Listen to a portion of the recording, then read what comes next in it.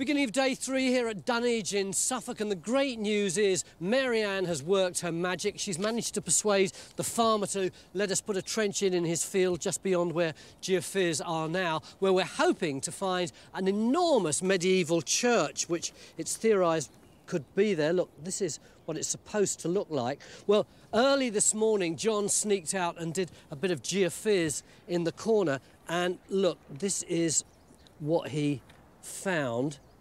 See that black? Is that a wall or is it not? We've set out to investigate the few medieval fragments that remain in this fast disappearing village, with the hope that we can recreate what the town was like in medieval times. One fragment we hoped to find was the lost Maison Dieu hospital, which we thought was located in the beach car park. But as Phil pointed out in the pub last night, the trenches we've dug down there are just full of sand. The finds from the car park suggested some medieval buildings, but unfortunately there was no sign of the hospital. But that means Phil can now turn his attention to finding the church up here at the other remaining medieval fragment, the Clifftop Friary. John, you got that trench marked out? And the pressure's on. We've only got today left to prove or disprove the friary layout. Over to you, Phil. Well, that's not very impressive. 5 of you against 1 of me. You keep it sharp. That's what you got to do, keep it sharp. Though it doesn't appear that Phil's making the quick start to the trench he'd been hoping for. Get on with it, guys. There's less than a day left. We're also trying to prove that Dunwich was a flourishing pre-medieval town, as Mick thinks it was. We're looking for Anglo-Saxon evidence in the town ditch trench, where the remainder of our efforts now focused. And it looks like they're heading for the centre of the earth. We're going to keep taking them as we go down, because you never know, it might just be the, might be the last chance we get. But time's running out. Will we ever reach the bottom? And typically, this being an English summer, the heavens open on us. Even Phil's had to don his waterproofs, but it takes more than a summer shower to send him scurrying for cover.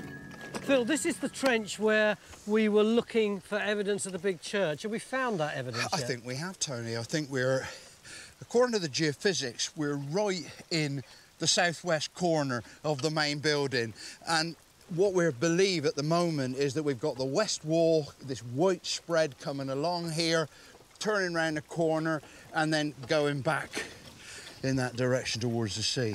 If that is a wall, and I know it's early days yet, it's a zonking great thing, isn't it? It is a massive wall foundation for a massive building. Any finds yet? Well, come and have a look at our star find. Look, we've got our first piece of carved stonework. And you'll see here where we've got a fresh break, it's a very white stone. You can see here we've got part of a carving sort of edge there, a scallop in there, and then a bit of a slot, and it's scalloped again on that side. Haven't got the foggiest idea what it is, so we'll have to work around it and get it out.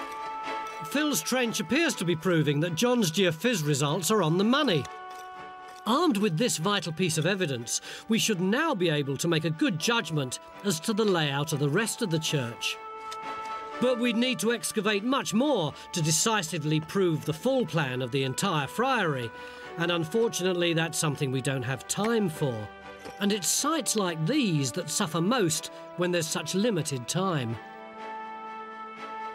I always tend to think of our national heritage as being things like palaces and castles and the kind of stuff which will remain there forever and a day provided we look after it properly. But that's certainly not the case here, is it? Well, no, unfortunately not. I mean, this is very much a scheduled monument at risk, and part of this site here is already going over the cliff.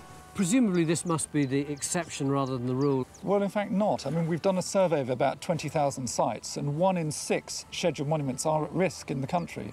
So now we've done the evaluation, what kind of strategies can you use? Well, English Heritage isn't a coast protection agency, but in fact, we do have to work with the local communities here to come up with some form of further investigations or analysis before the site's lost forever. Good.